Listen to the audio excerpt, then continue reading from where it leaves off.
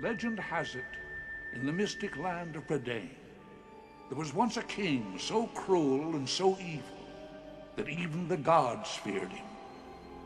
Since no prison could hold him, he was thrown alive into a crucible of molten iron.